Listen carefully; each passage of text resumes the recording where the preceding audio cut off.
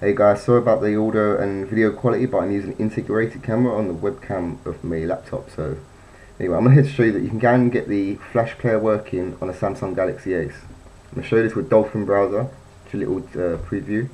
I'm going to go to, let's try the Flash website. Let's put in Flash, search. Okay, so this is the main Adobe website coming up for Flash Professional CS 5.5. Anyway.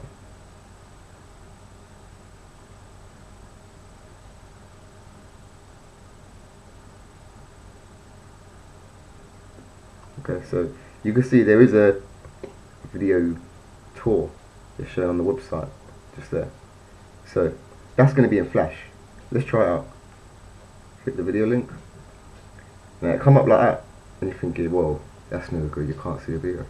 All you do is you actually press the play button in the corner to load the video. And there you go. They're working Flash content from the Adobe website.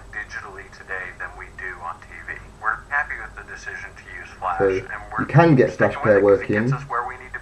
That is the Flash website from Adobe. It's made a massive change in our environment because now we're taking our Flash content Okay. and putting it up on the website, but now filtering Do it. through Air.